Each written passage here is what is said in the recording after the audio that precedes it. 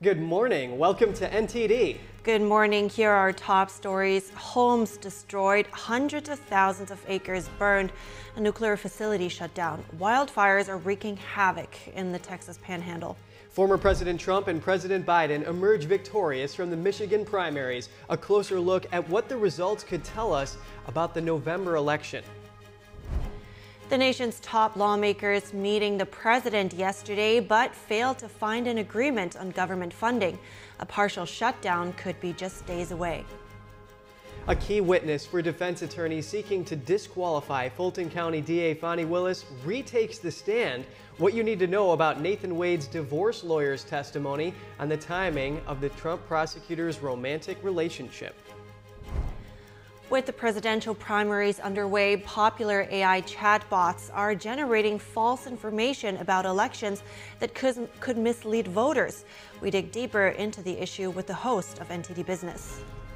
Shen Yun Performing Arts wraps up 6 shows in Miami, Florida. We hear from audience members who praise the artistry of the performances.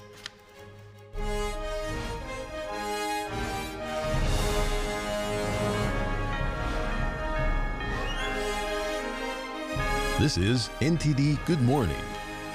Live from our global headquarters, here are Evelyn Lee and Kevin Hogan. Welcome to NTD. Welcome. Today is Wednesday, February 28th. Yeah, and the Arab population in Michigan really making their voice heard, with that Listen to Michigan group accumulating about 10% of that protest vote uncommitted to President Biden. That's right, but they don't want a Trump presidency either, though. So here is our top news. We're going to take a look at the latest results in the Michigan primaries with 99% of the vote in. Former President Trump wins the Michigan Republican primary with 68.2% of the vote, just over 755,000 votes, earning him 9 delegates. Former UN Ambassador Nikki Haley coming in second with 26.5%, a little over 294,000 votes, earning her 2 delegates. On the Democratic side, President Biden won with over 617,000 votes. That's 81.1% of the vote. The victory gives Biden 86 delegates. A little over 100,000 votes went to uncommitted, which accounted for 13.3% of the vote. And the latest results bring Trump and Biden one step closer to a November rematch. And despite easy victories on each side, both campaigns might still have things to worry about.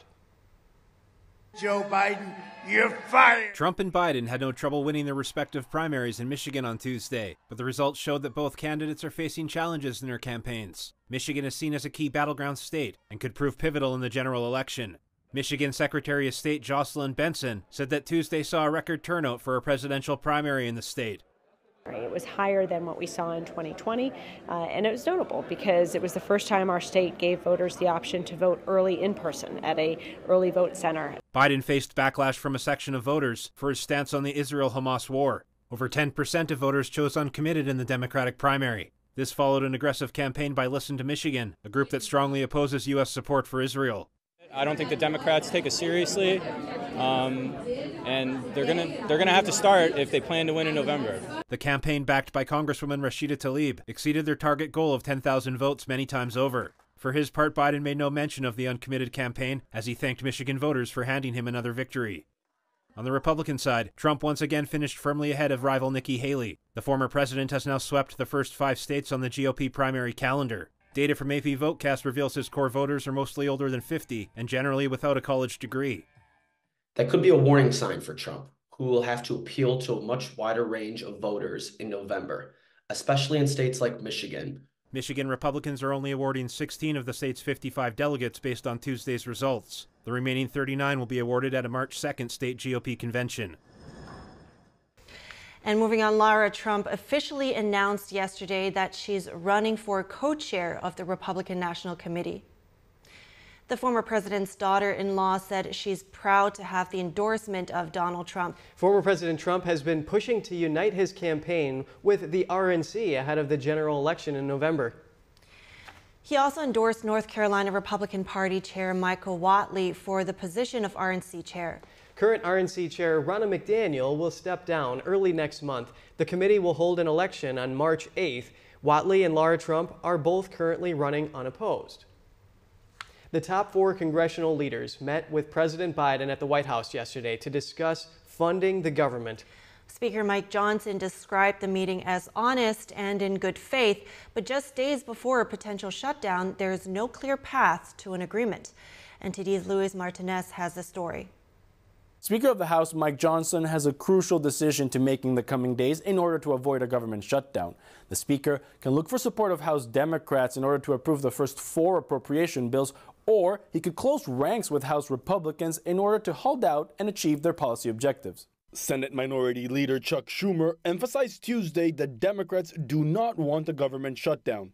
That we made it so clear that we can't have the shutdown because it hurts so many people in so many different ways, even for a short period of time, was very apparent in the room.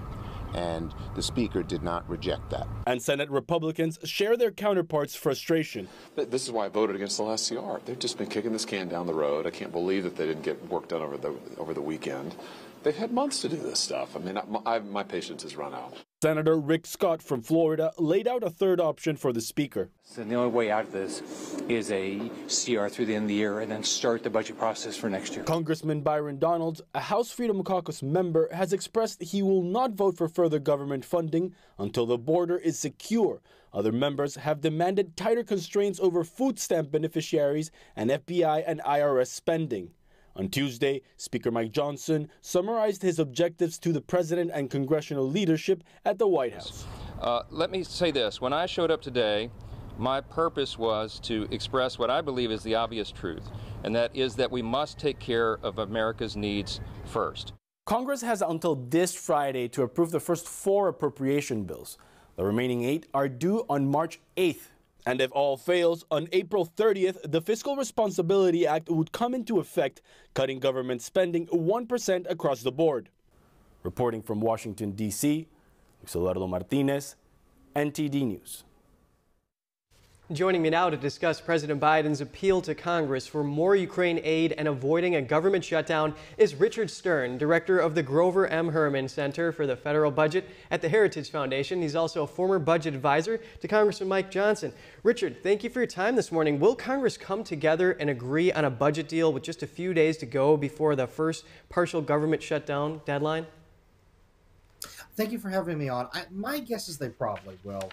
Shutdowns are very rare in U.S. history, and usually they happen, frankly, when one or, honestly, both parties in Congress feel like they've got something strategically to gain from it. So I think reading the tea leaves on this is they're going to come to some kind of a deal. Now, I don't want to oversell it, though. My guess is it's probably going to be another CR that kicks the can just slightly down the road. Right. Yeah, that's what we heard some congressmen and some senators saying. Now, how much accountability and oversight is there for large sums of money sent to Ukraine being spent effectively without waste? And does the U.S. have any other option to shell out all this national treasure than to do that to advance its foreign policy goals? So of the money that's being handed to Ukraine, there's actually almost no accountability whatsoever. There's almost no way to really test and track where it's going. However, some portion of the aid is in-kind aid, right? So it's where we're handing them weapons, or frankly, we give them what amounts to really a gift card they can spend with Boeing or Raytheon. But I think to the core of your question, though, is there a better way to do this? You know, part of what's going on here is this money is being handed out without any kind of clear guidelines on the strategy, the goals. There are tens of thousands of Ukrainians that are being killed, frankly, because the Ukrainian government, NATO, the U.S. government, isn't attempting to do anything to lay out what the end of the war should look like. And so, you know, I think one of the concerns, certainly for conservatives looking at this, is that we're shelling out, you know, if we do what Biden's asking for, another $500 per American household that'll drive inflation, that'll drive mortgage rates even higher, with no clear sight at the end of this or clear plan on how we bring the war to an end and stop the bloodshed. I understand your concerns. President Biden obviously taking this very seriously, having visited Ukraine last year, and military analysts are saying that, you know, Russia's aggression just could spell very bad things for Ukraine here, especially without that funding. Are lawmakers talking enough about a timeline for supporting Ukraine financially? Is a series of blank checks indefinitely a viable solution? Well, I think that's the thing. A series of blank checks indefinitely, I think, is not viable for two different reasons, right? One is fundamentally it promotes violence without getting gains on the ground. Part of what we've seen for months now, frankly, is the Ukrainian government not doing things on the battlefield that would put them in a better defensive position, frankly, overplaying their hand because of an assumption of getting federal aid that didn't come. Frankly, some of it looks like they might be trying to do it to induce Congress to give them more aid. And so I think there's a tremendous disconnect between the average Ukrainian that is fighting in the front lines or whose home is in the battlefield versus the elites in Ukraine that are running the government. But then the other reason is this is money that Americans don't have to shell out for this. Mortgage rates just went back up to 7%, very much because of government spending. Inflation is still high. Grocery prices are 21% higher than when Biden took office, and it's because of these mounting deficits, which is frankly why the government shutdown is looming, right? Because there's disagreement in Congress about how to cut spending responsibly in a way that won't pull the rug out from under people, but will drive down inflationary pressures. Where would that $60 billion for Ukraine come from? Would it be an increase in taxes or just be more deficit? At the moment, it would be more deficit. And again, what's happening right now is the government is eating everybody else's lunch at the buffet table. So if you want to buy a home, you want to go to school and have a student loan, you're looking to expand your small business, you're in competition with the government over that money. Right now, the deficits that the government's had over the last couple of years pushed just mortgage rates as one example from 3% to 7%. That's an extra $350,000 on the lifetime of a mortgage just for a median home, just in interest costs. That's a result of federal deficit. So that's what we'd be talking about here. Well, Richard Stern, Director of the Federal Budget Policy Center at the Heritage Foundation, thank you for your time. Thank you as always.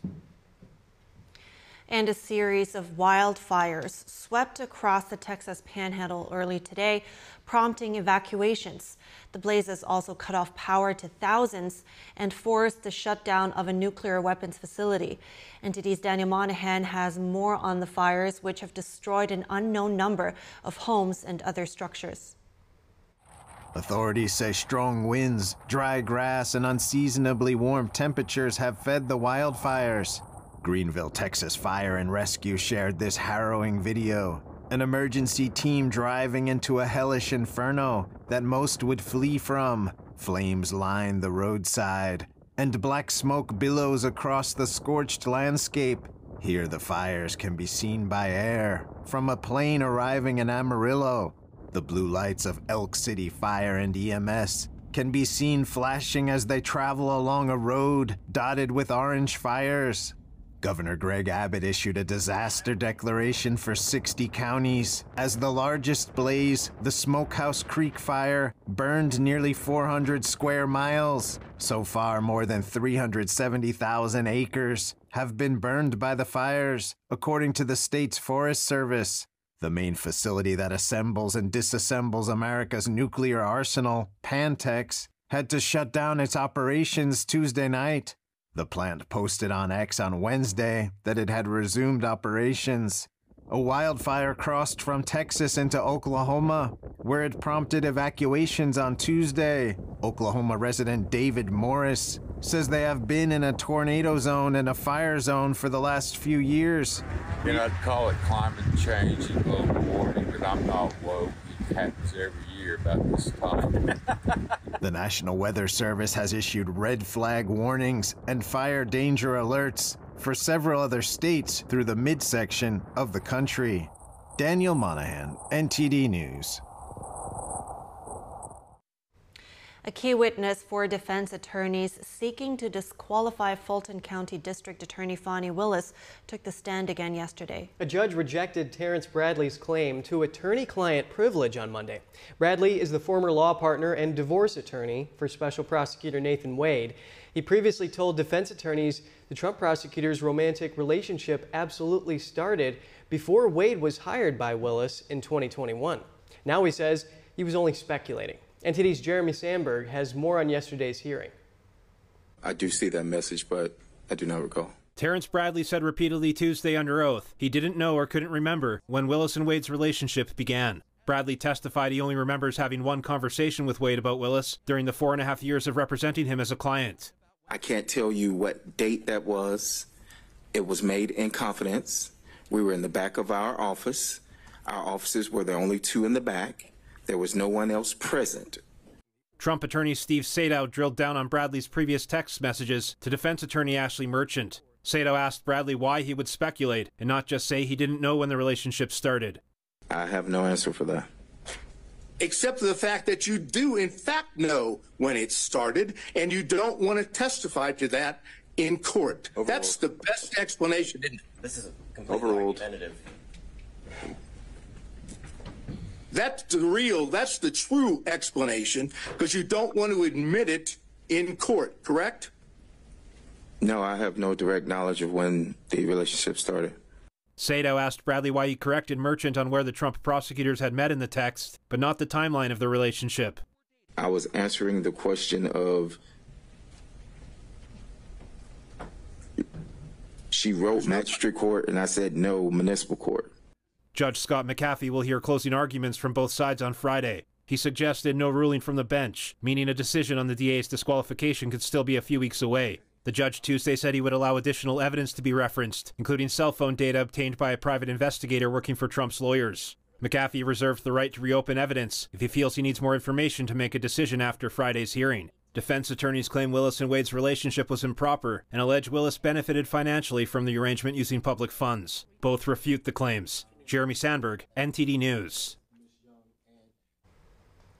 Hunter Biden is expected to appear for a closed-door deposition before the House panel investigating President Biden today. The First Son's legal team negotiated several terms after previously stating they would only agree to a public hearing. The private deposition is part of an impeachment inquiry led by the Oversight and Judiciary Committees. The probe is heavily focused on the younger Biden's foreign business dealings during his father's time as vice president. The deposition will not be videotaped. Both sides agreed to quickly release the transcript to avoid selective leaks. That's after a review to redact any sensitive information.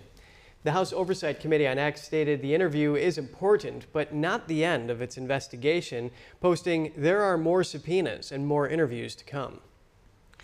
And amid concerns about President Biden's memory, House Republicans now using subpoena power to demand details about the special counsel's probe into the president. Biden again jokes about his age, sparking new controversy. NTD's Iris Tao has more from the White House. After complaining that the Justice Department was too slow in responding to an earlier request, House Republicans on Tuesday subpoenaed the transcript and any related recordings of Special Counsel Robert Hur's interview with President Biden last year. Republicans leading the impeachment inquiry into Biden say they want to find out first whether any classified documents that President Biden may have retained are actually related to the countries that his family was allegedly dealing business with. And also they say they want to see if the Justice Department was treating Biden and Trump even-handedly. In addition, Republicans say they want the American public to have access to the recordings that made Special Counsel Robert Hur to write in his report that President Biden had a, quote, poor memory. And President Biden on Monday again tried to push back against concerns about his age, saying this on NBC's Late Night with Seth Meyers. Number one, you got to take a look at the other guy. He's about as old as I am, but he can't remember his wife's name. Yeah. Biden was referring to Trump's speech at CPAC last weekend when Trump said this. I call up my wife, our great First Lady. She was a great friend. People loved her. Yeah, people love her. Oh, look at that. Wow. Mercedes, that's pretty good. But while Biden and the NBC host both noted, Mercedes? And you can't remember your wife's name? Trump was, in fact, apparently referring to CPAC host Mercedes Schlapp, who was sitting right in front of him. And I want to thank Matt and Mercedes Schlapp, two great people, along with the entire staff.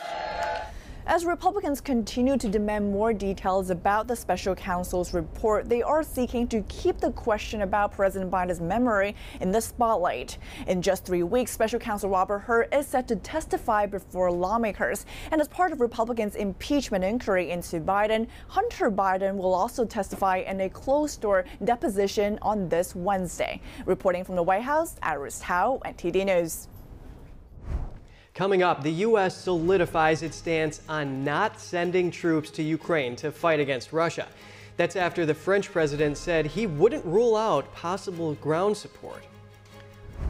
Polish farmers protest on the streets of Warsaw, demanding an end to subsidized imports from Ukraine. That's after the break.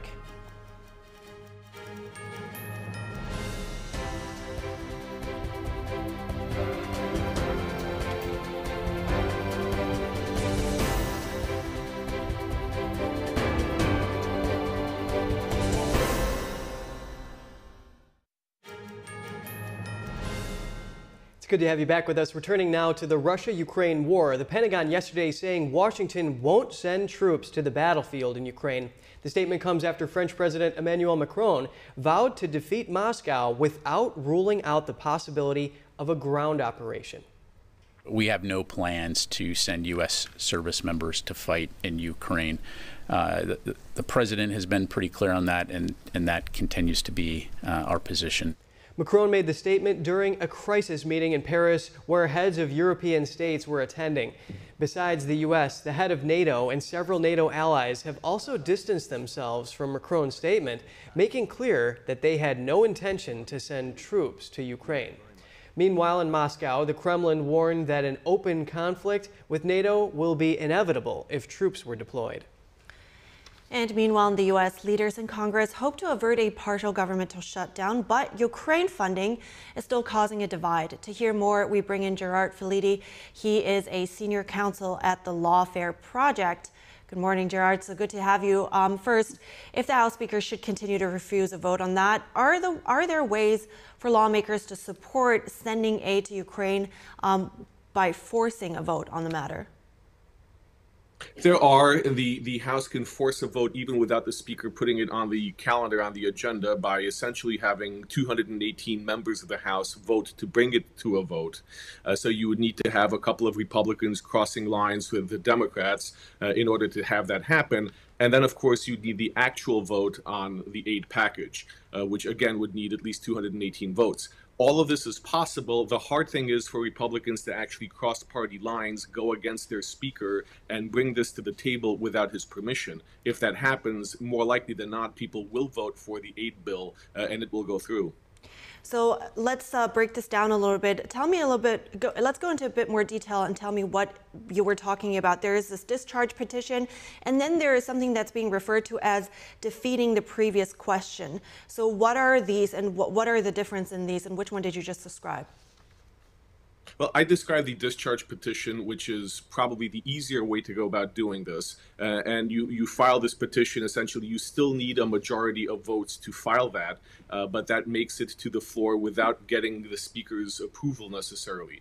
Bills don't make it to the floor unless the Speaker approves. With a discharge petition, it discharges the Speaker's authority to stop a bill from or a measure from making it to a vote, essentially, and it gets a full vote of the House.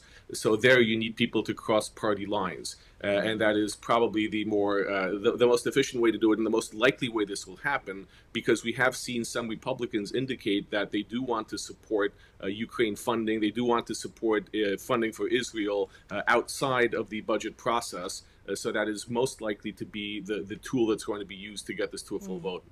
So it sounds like the willingness is there for some. So what does history tell us, though? Because this is not a commonly heard term. So what does history tell us about how likely that is to happen versus in this specific case, because also considering that this is an election year? Well, tools like this have been used before, not infrequently in other Congresses. The real issue, though, is we have seen in this Congress that there is a difficulty among Republicans in both electing a leader and having a leader that actually stays the course. We've seen this with McCarthy. We're seeing issues with Speaker Johnson as well. So really, the party right now is disunited, which makes it harder to manage the caucus, essentially the conference of Republicans, and get them unified behind a vote. So you do need to use parliamentary procedures like this in order to advance legislation, because the margins are so narrow. We have several empty seats in Congress, even though we just had an election in New York's 3rd District, where a Democrat took the seat from George Santos, previously held by George Santos. So the Republican minority, the Republican margin is a very small one, and the Democrat minority really has a lot of power to move legislation if they want to, but they need just a handful of Republican votes to do so. So this is really the issue of this Congress, is it's kind of stuck because the margins of power are so small. The Republicans need to really be unified, and when they're not, then you need to employ parliamentary procedures to get anything done. Thank you so much, Gerard Ferliti, for breaking this down for us. I appreciate it. Thank you.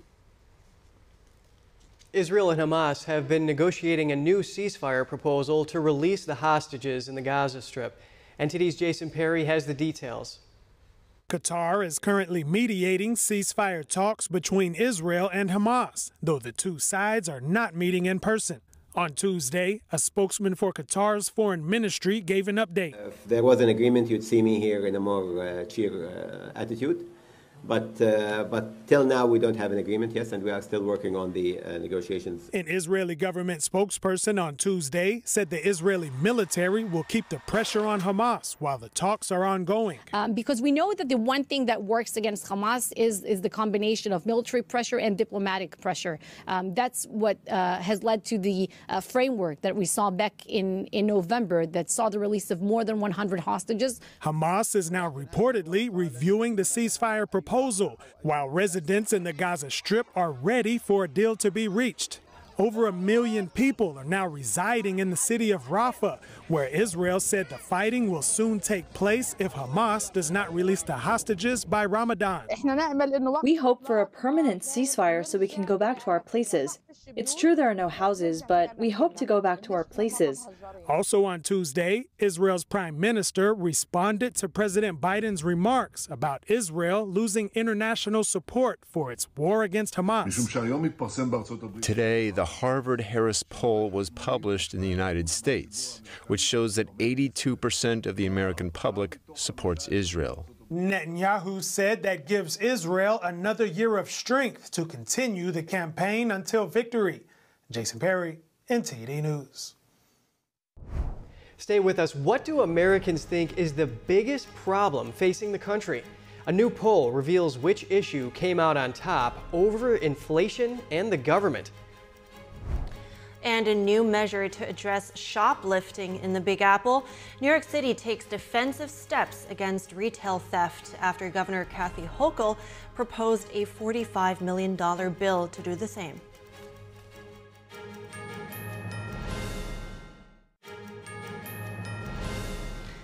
Good to have you back. The top two Senate Republicans are calling on the chamber to proceed to an impeachment trial against Homeland Security Secretary Alejandro Mayorkas. This after the House approved 2 impeachment articles against Mayorkas over his handling of border security. Minority Whip John Toon said Tuesday that people need to be held accountable for the crisis at the southern border.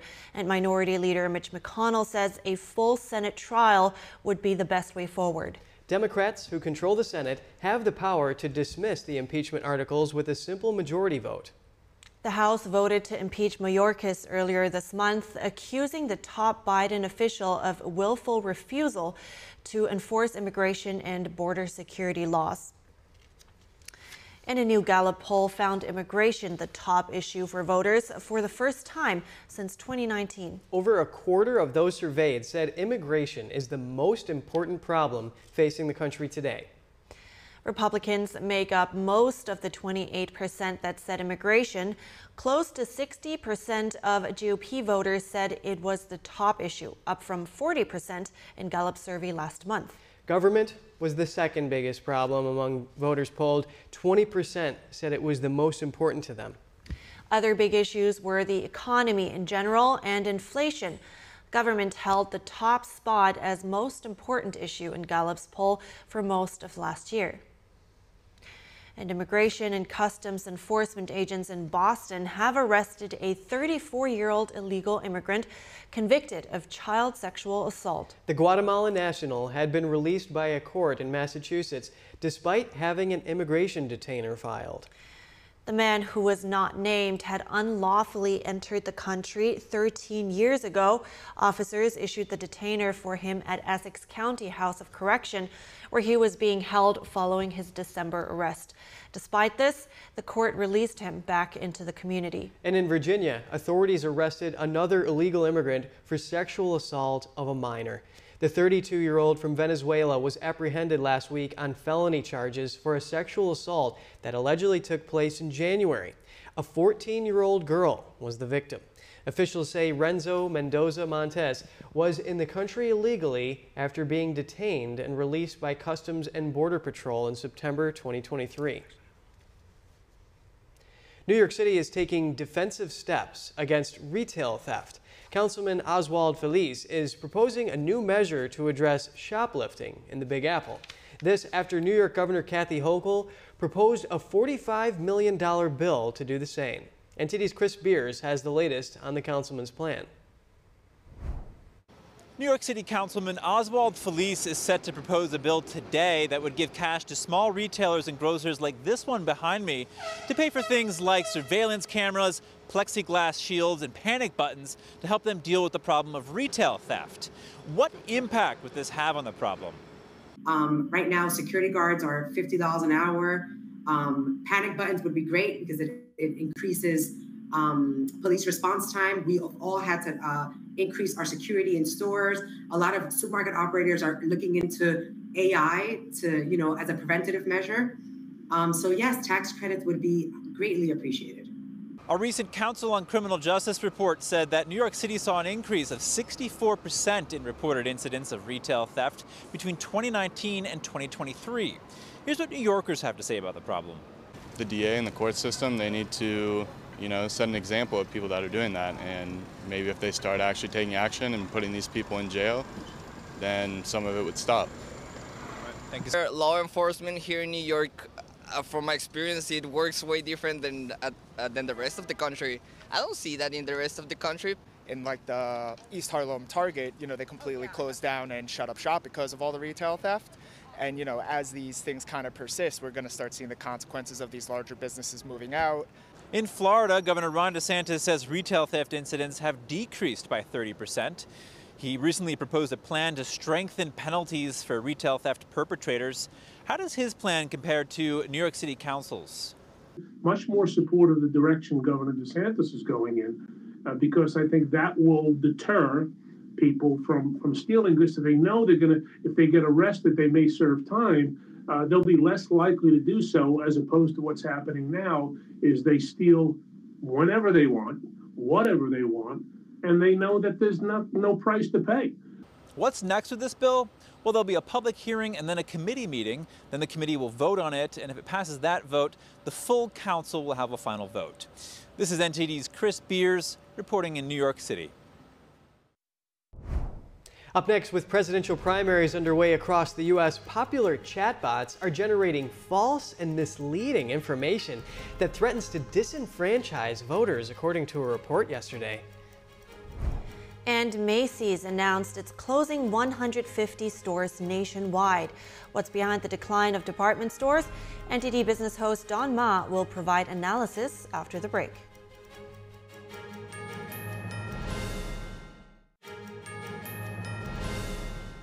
Welcome back, and joining us now is NTD business host Don Ma to give us the latest update from the business world. Don, what's going on with AI?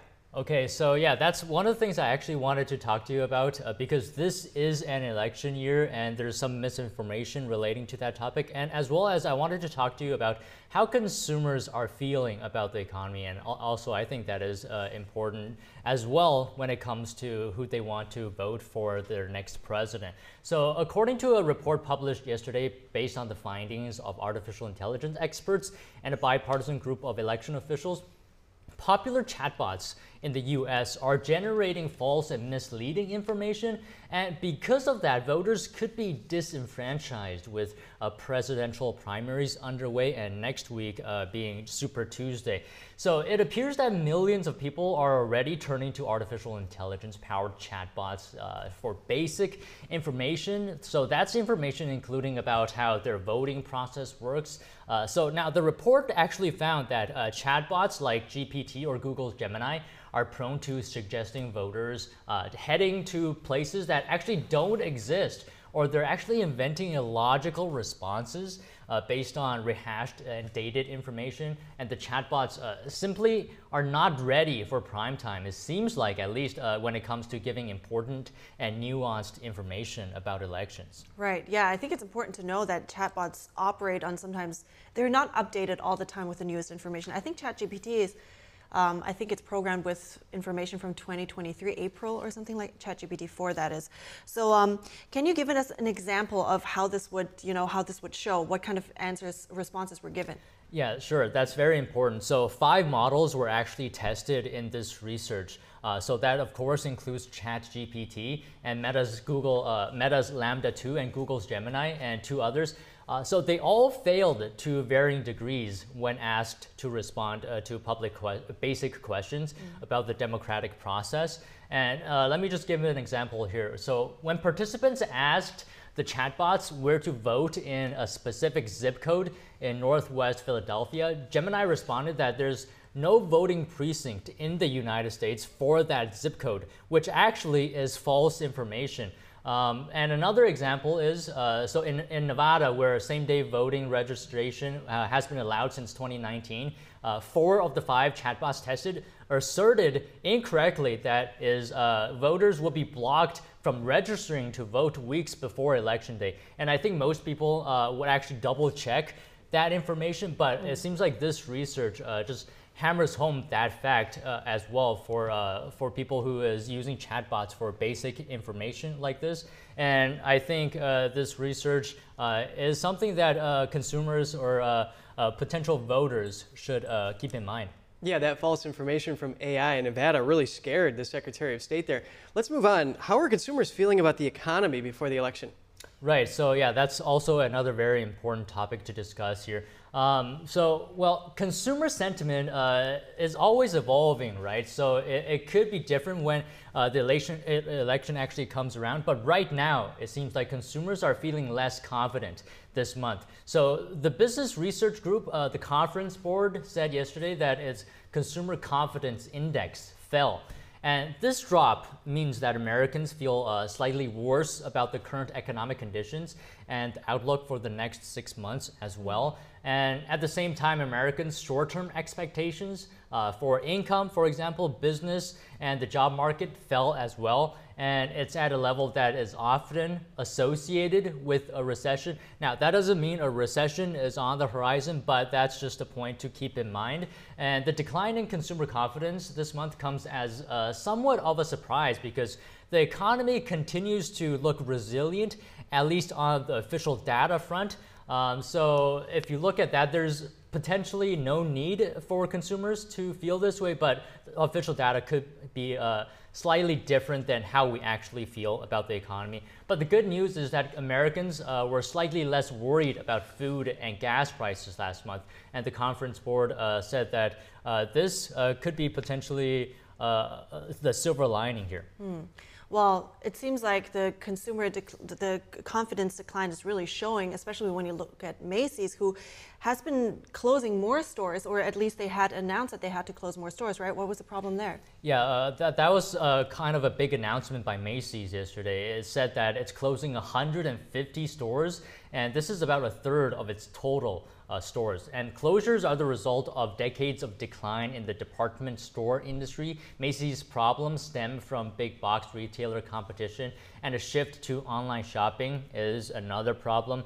Also, activist shareholders are fighting for control of the company's board. Another crucial problem is the retail industry has split in 2. That means brands like Walmart that focus on cheaper items are succeeding. So are luxury brands for people who still have means to afford finer items. But department stores focused on the middle class are fading. Macy's said the restructuring is an effort to shift more resources to its more successful and upscale brands, such as Bloomingdale's. Just the next step. I mean, last month, Macy's announced that it was laying off about 3.5% of its workforce. That's over 2,300 employees. But Macy's is not the only thing that's going down. Google is down in market value as well. Is there a reason for that? Yes, there was actually something about that yesterday. So Google's parent company Alphabet lost more than $70 billion in market value in a day after its problem with Gemini AI image creation tool. The tool refused to create images of white people, it seems like, and displayed many historically or racially gender-based incorrect images. This problem has led to a pause of Gemini. Investors are now worried Google might not actually be a good source of AI here. Right. Even the CEO was then saying that really offended its users. So let's switch topics here for a moment. What's going on with Wendy's? What do customers have to brace for there? Yeah. Let me just quickly brief you guys on that as well. So Wendy's will begin testing a price surging model in its restaurants starting in 2025. Now, surge pricing is a strategy of altering prices based on demand. It's a concept already used by ticket sellers and ride-sharing companies. So Wendy's CEO Kirk Tanner said the company will also use AI-enabled menu changes and suggestive selling. He hopes a franchisee interest in digital menu boards will increase, further supporting sales and profit growth across the system. So it seems like this move is just a slight bet here that this model will help profit just a little bit more. That's interesting. Yeah, USA Today says that dynamic pricing isn't new in the business world, but it's becoming the norm now. So Don Ma, host of NTD Business, thank you. Thank you. Coming up, an NTD documentary explores how the Chinese Communist Party influences storylines in Hollywood movies, plus reactions from audience members after the film's premiere. And Shen Yun Performing Arts wraps up 6 shows in Miami, Florida. We hear from theater goers, including a beauty pageant winner, who praised the artistry of the performance. Stay tuned for that and more after the break.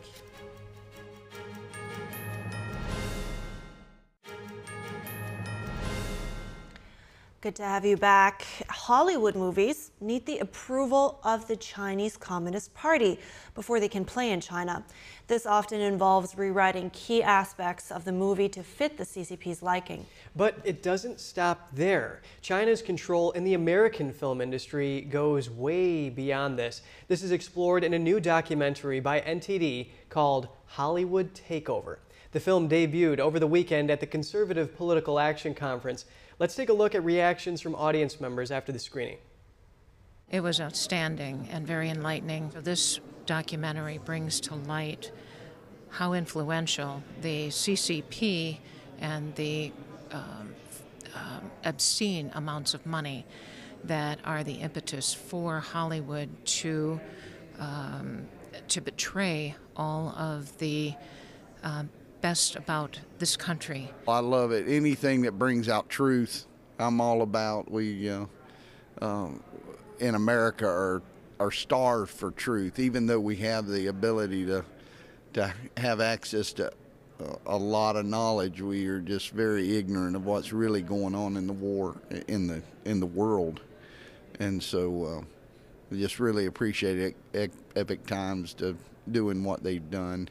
To me, a movie should be made. It's like Nick Searcy said, he had a movie he was making, and he's like, I'm not going to change the script, because that's what the artist had intended. So to change it, to have the regime of China, the CCP, any totalitarian government control art, is exactly what Hitler did. People need to watch the Hollywood Takeover. I think it will educate them, it will inform them, and they need to quit listening to the lies of the mainstream media on this stuff. Hollywood Takeover, China's Control in the Film Industry premieres on Epic TV on March 8th. Well, you remember when the Taiwanese flag was taken off of Tom Cruise's jacket in Top Gun, and then they brought it back after all that controversy. Right, made big news, and that's really good to know, you know, like things people might not think twice about, because it's entertainment. It doesn't necessarily have anything to do with politics, and that this is brought out, that how they have their tentacles in almost everything nowadays. Yeah, pop culture, movies have so much influence on our political views and everything. Right. All right, moving on. Shen Yun Performing Arts brought 5,000 years of traditional Chinese culture to the stage in Miami, Florida last week. And the audience was the winner of Miss Global USA, who described Shen Yun as not something you get to experience every day here in America. Classical Chinese dance company Shen Yun has successfully lowered the final curtain on 6 performances in Miami, Florida.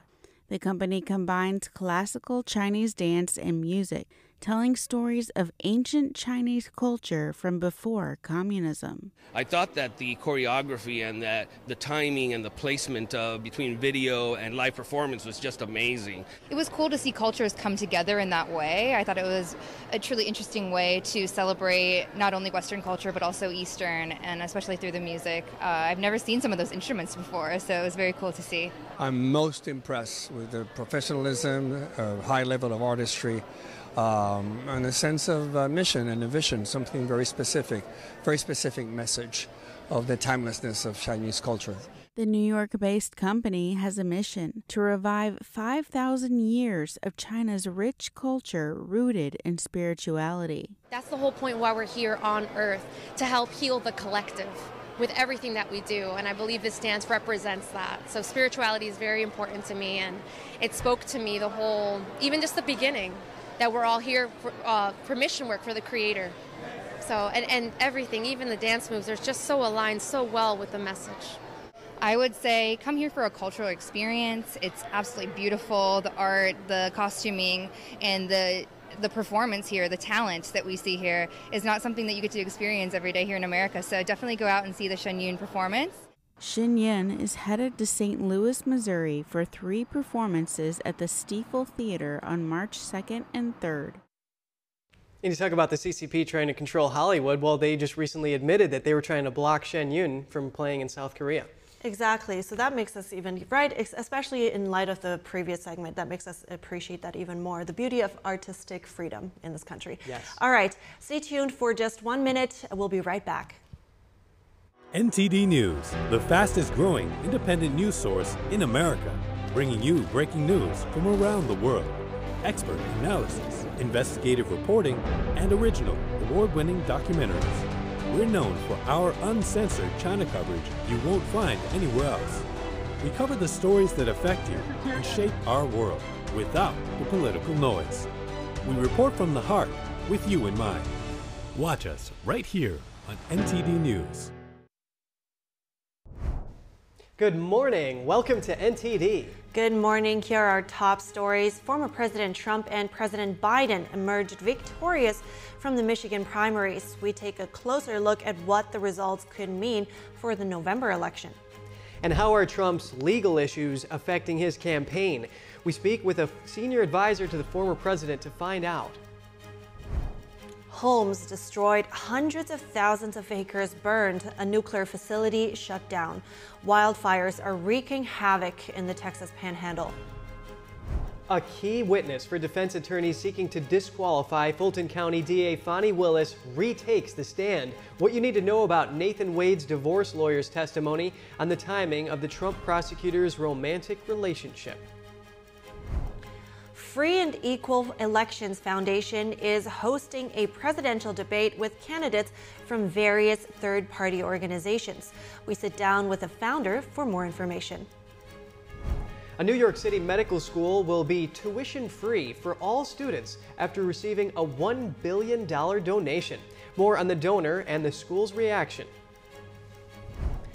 The Odysseus moon lander is sending back some final lunar photos before it shuts down. The spacecraft's mission is ending prematurely after landing on its side.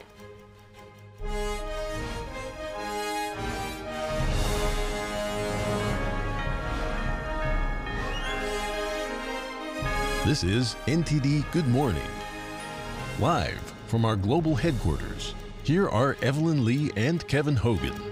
Welcome to NTD. Good morning, everyone. Today is Wednesday, February 28th. Today's top news: a series of wildfires swept across the Texas Panhandle early today, prompting evacuations. The blazes also cut off power to thousands and forced the shutdown of a nuclear weapons facility. NTD's Daniel Monahan has more on the fires, which have destroyed an unknown number of homes and other structures. Authorities say strong winds, dry grass, and unseasonably warm temperatures have fed the wildfires. Greenville, Texas Fire and Rescue shared this harrowing video. An emergency team driving into a hellish inferno that most would flee from. Flames line the roadside, and black smoke billows across the scorched landscape. Here the fires can be seen by air from a plane arriving in Amarillo. The blue lights of Elk City Fire and EMS can be seen flashing as they travel along a road dotted with orange fires. Governor Greg Abbott issued a disaster declaration for 60 counties as the largest blaze, the Smokehouse Creek Fire, burned nearly 400 square miles. So far, more than 370,000 acres have been burned by the fires, according to the state's Forest Service. The main facility that assembles and disassembles America's nuclear arsenal, Pantex, had to shut down its operations Tuesday night. The plant posted on X on Wednesday that it had resumed operations. A wildfire crossed from Texas into Oklahoma, where it prompted evacuations on Tuesday. Oklahoma resident David Morris says they have been in a tornado zone and a fire zone for the last few years. You know, I'd call it climate change and global warming, but I'm not woke. It happens every year about this time. The National Weather Service has issued red flag warnings and fire danger alerts for several other states through the midsection of the country. Daniel Monahan, NTD News. And now we take a look at the latest results in the Michigan primaries with 99% of the vote in. Former President Trump wins the Michigan Republican primary with 68.2% of the vote, just over 755,000 votes, earning him 9 delegates. Former UN Ambassador Nikki Haley coming in second with 26.5%, a little over 294,000 votes, earning her 2 delegates. On the Democratic side, President Biden won with over 617,000 votes. That's 81.1% of the vote. The victory gives Biden 86 delegates. A little over 100,000 votes went to uncommitted, which accounted for 13.3% of the vote. And the latest results bring Trump and Biden one step closer to a November rematch. Despite easy victories on each side, both campaigns might still have things to worry about. Joe Biden, you're fired. Trump and Biden had no trouble winning their respective primaries in Michigan on Tuesday, but the results showed that both candidates are facing challenges in their campaigns. Michigan is seen as a key battleground state and could prove pivotal in the general election. Michigan Secretary of State Jocelyn Benson said that Tuesday saw a record turnout for a presidential primary in the state. It was higher than what we saw in 2020, and it was notable because it was the first time our state gave voters the option to vote early in person at a early vote center. Biden faced backlash from a section of voters for his stance on the Israel-Hamas war. Over 10% of voters chose uncommitted in the Democratic primary. This followed an aggressive campaign by Listen to Michigan, a group that strongly opposes U.S. support for Israel. I don't think the Democrats take us seriously, and they're gonna have to start if they plan to win in November. The campaign, backed by Congresswoman Rashida Tlaib, exceeded their target goal of 10,000 votes many times over. For his part, Biden made no mention of the uncommitted campaign as he thanked Michigan voters for handing him another victory. On the Republican side, Trump once again finished firmly ahead of rival Nikki Haley. The former president has now swept the first 5 states on the GOP primary calendar. Data from AP Votecast reveals his core voters are mostly older than 50 and generally without a college degree. That could be a warning sign for Trump, who will have to appeal to a much wider range of voters in November, especially in states like Michigan. Michigan Republicans are only awarding 16 of the state's 55 delegates based on Tuesday's results. The remaining 39 will be awarded at a March 2nd state GOP convention. Lara Trump officially announced yesterday that she's running for co-chair of the Republican National Committee. The former president's daughter-in-law said she's proud to have the endorsement of Donald Trump. Former President Trump has been pushing to unite his campaign with the RNC ahead of the general election in November. He also endorsed North Carolina Republican Party Chair Michael Whatley for the position of RNC chair. Current RNC chair Ronna McDaniel will step down early next month. The committee will hold an election on March 8th. Whatley and Lara Trump are both currently running unopposed. And let's get an update on former President Trump's strategy ahead of a likely rematch against President Biden and how legal fees are affecting his campaign. Here's some of my talk with Lynn Patton, a senior advisor for Trump 2024. Well, you know, the Democrats understand that they can't beat President Trump on their agenda, so they're trying to beat him in the courtroom. You know, it's a textbook case of election interference.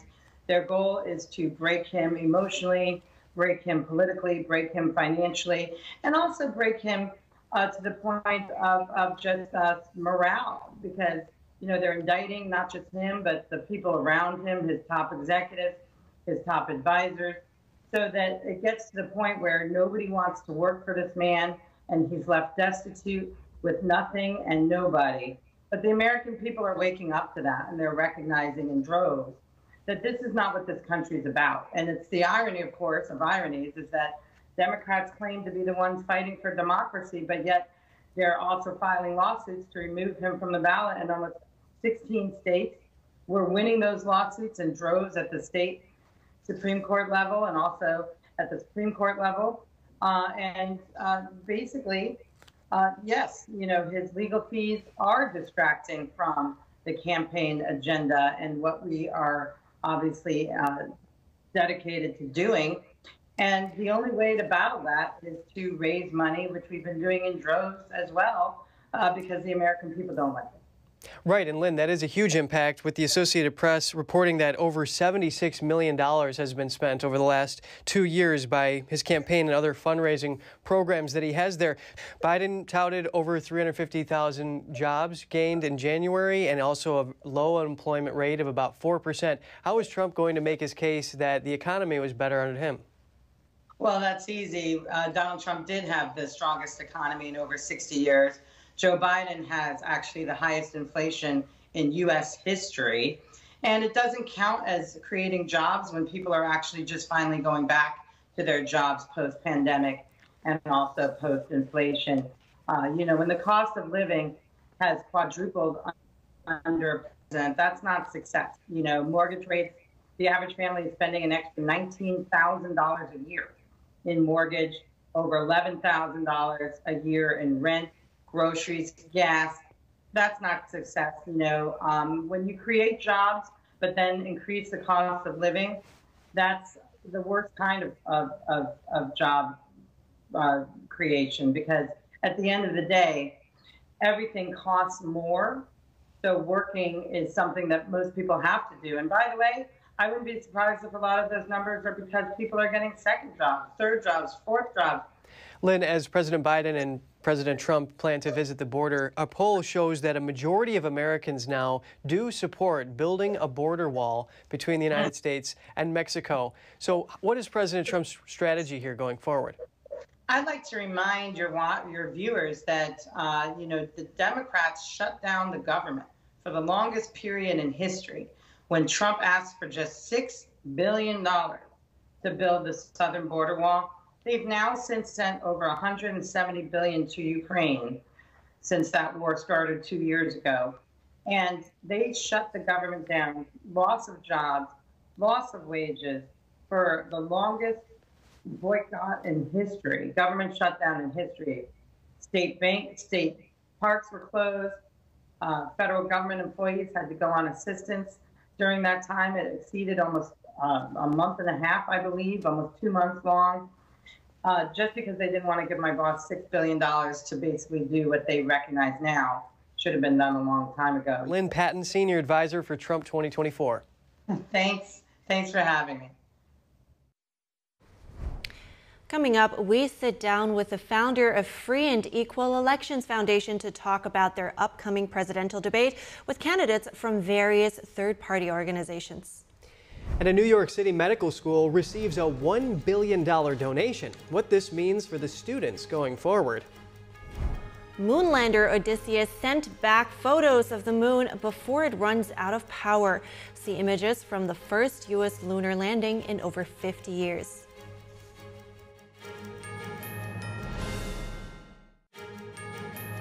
Use any of those voting machines. We're here. Hi, so welcome back.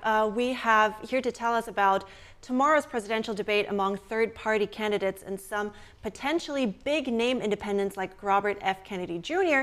is Christina Tobin. She's the founder of the Free and Equal Elections Foundation. Christina, thank you for joining us this morning.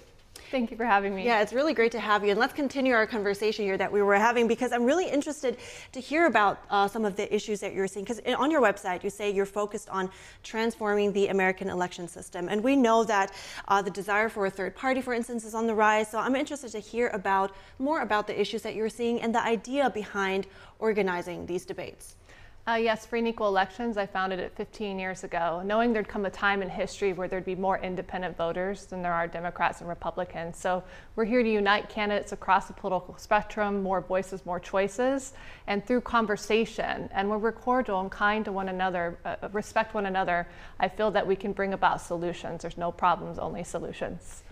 And you just have such a lineup. I mean, you got Jill Stein from the Green Party, Chase Oliver, Libertarian, another Libertarian, and also others too. Why is it important to hold these debates that feature candidates outside the mainstream two-party system in the U.S. and hear from a diverse range of voices? I think we and most of your viewers can agree that the current people, the two parties, really one party, is controlled by military-industrial complex, pharmaceutical powers that be. And we need really individual candidates that are not tied to big money, that really represent we the people to win. So here at Free and Equal Elections, we foresee our presidential debate series this year. We've been hosting them for 15 years. Larry King was a co-moderator back in 2012, wow, reaching tens of millions. And bringing these candidates together, they need an independent platform to win, not only for president this year, but for Congress in 2026. There's a much bigger vision building here at Free and Equal Elections. Right, and talking about that, I saw that you invited Robert F. Kennedy Jr. Any news on whether he will attend? I am actually been hired. I have a petitioning company as well. It's gathered millions of signatures for 25 years to get candidates on the ballot. Did it for Ralph Nader in 08, very left-leaning independent. And I have been recently hired, my petitioning company, Free and Equal Inc., by Robert F. Kennedy Jr.'s super PAC, American Values. So he's been invited. I still hope he can make it. But we'll have another debate after the primary, and I'm confident he'll be at that one. That's a big name. Yeah, that's definitely going to add a lot to that discussion. Right, so now the House has agreed to a resolution last February denouncing the horrors of socialism, citing that it leads to famine and the killing of over 100 million people. Claudia De La Cruz, she's a candidate running with the Socialist Party. She's a confirmed attendee at your debate. Do you think it's important to give socialists a voice? Definitely, all for more voices and more choices. In order for a peaceful movement to rise, I think it's important, very important, for us to respect each other's viewpoints, no matter how vastly different, even if we disagree. At our debates, we use a cumulative format, which was created by the League of Women Voters, to engage conversation where candidates respect one another's ideas. So yes, we are truly all-inclusive at Free and Equal. Right, open discourse, that's important. Correct. So, and some would argue that nowadays, you know, people that vote, people that actually participate in politics are often politically charged. They're polarized on either side of the two sides of the spectrum. Actually, so Catherine Gell and Michael Porter published an interesting paper on this. So how do you think your debates, or debates like your ones, can encourage more people, or the middle maybe, to come out to participate more? I personally know Catherine, and I know of Michael, and many electoral experts like that we bring to Free and Equal Elections. And so with the end of your question there was exactly? How does the debate that you were organized, how would that help with bringing the middle out more? Oh, definitely. We're going to be building a coalition around the presidential debate series. So up to 6 debates this year. We are gearing up already for our second debate. This is February 29th at the Chelsea Television Studios, the home of Jon Stewart. I'll be sitting behind his desk. And so this debate series will help bring in individuals like Catherine and many electoral coalitions, organizations, leaders to build around a much bigger movement, which will break out into the United We Stand tour. You go to my website, our website, freeandequal.org, for more information, to sign up to get on our email list and to support and donate, because it's the people that have powered this movement. Well, it's great that we have something set in stone here, real debates, because there are some general election debates scheduled for September and October, but it's just unclear if any Democrat or Republican will attend. Next, what reforms are needed surrounding election technology?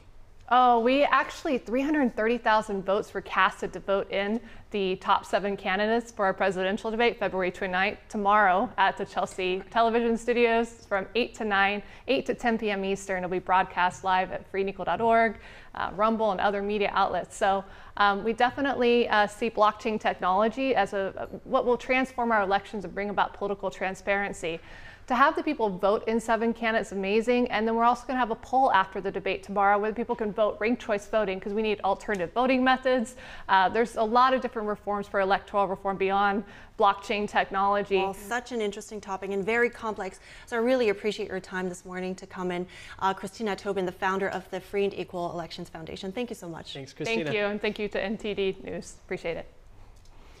A key witness for defense attorneys seeking to disqualify Fulton County District Attorney Fani Willis took the stand again yesterday. A judge rejected Terrence Bradley's claim to attorney-client privilege on Monday. Bradley is the former law partner and divorce attorney for Special Prosecutor Nathan Wade.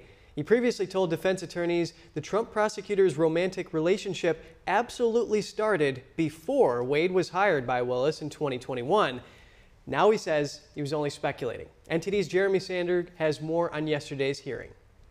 I do see that message, but I do not recall. Terrence Bradley said repeatedly Tuesday under oath he didn't know or couldn't remember when Willis and Wade's relationship began. Bradley testified he only remembers having one conversation with Wade about Willis during the 4.5 years of representing him as a client.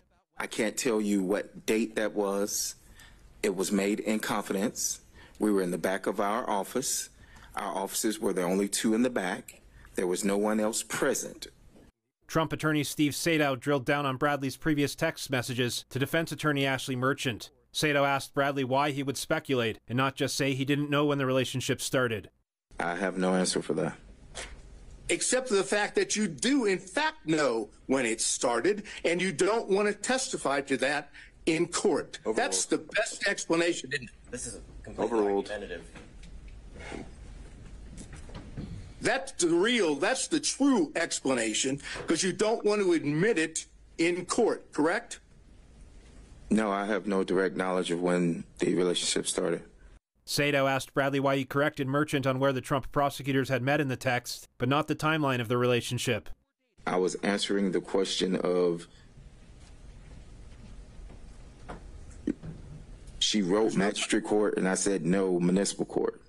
Judge Scott McAfee will hear closing arguments from both sides on Friday. He suggested no ruling from the bench, meaning a decision on the DA's disqualification could still be a few weeks away. The judge Tuesday said he would allow additional evidence to be referenced, including cell phone data obtained by a private investigator working for Trump's lawyers. McAfee reserves the right to reopen evidence if he feels he needs more information to make a decision after Friday's hearing. Defense attorneys claim Willis and Wade's relationship was improper and allege Willis benefited financially from the arrangement using public funds. Both refute the claims. Jeremy Sandberg, NTD News. After a decade of development, Apple has reportedly canceled its electric car project, according to multiple sources. The 10-year-long effort was considered one of the company's most ambitious projects. Apple reportedly announced the decision yesterday to teams working on the vehicle called Project Titan. Hundreds of employees will be shifted to divisions working on artificial intelligence, according to Bloomberg News. High interest rates have led to a slowdown in demand for usually pricier electric vehicles. Some staff members are expected to be laid off, but it's unclear how many will be affected. Industry analysts say Apple was still many years away from ever releasing its own car. The tech giant never officially announced it was working on the EV project, and it also hasn't confirmed the cancellation. The Albert Einstein College of Medicine in New York City will be tuition-free for all students from now on, thanks to a $1 billion donation. The donation came from Ruth Gottesman, a former professor and widow of a Wall Street investor. The 93-year-old has been affiliated with the college for 55 years and is the chairperson of its board of trustees. The gift is intended to attract a diverse pool of applicants who otherwise might not have the means to attend. College administrators said it'll also let students graduate without debt. The donor credited her late husband, David Sandy Gottesman, for leaving her with the financial means to bestow such a gift. She announced the decision to students and faculty Monday. It brought some in the audience to tears and others to their feet cheering. And a private moon lander managed to beam back more pictures with only hours left before it dies. Last week, the Odysseus, carrying experiments for NASA, made the first U.S. touchdown on the moon in over 50 years. The spacecraft landed on its side, hampering communication and power generation. When sunlight can no longer reach the lander's solar panels, operations will stop. Intuitive Machines, the company behind the lander, expects that to happen no later than today. The latest images beamed back to Earth show the moon's unexplored south polar region. NASA plans to land astronauts there in the next few years.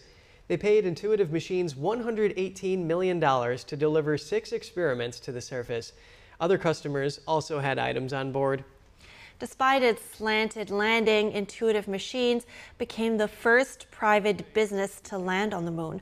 Another U.S. company gave it a try last month, but didn't make it there because of a fuel leak. Since the 1960s, only the U.S., Russia, China, India, and Japan have had successful moon landings. Only the U.S. has done it with crews.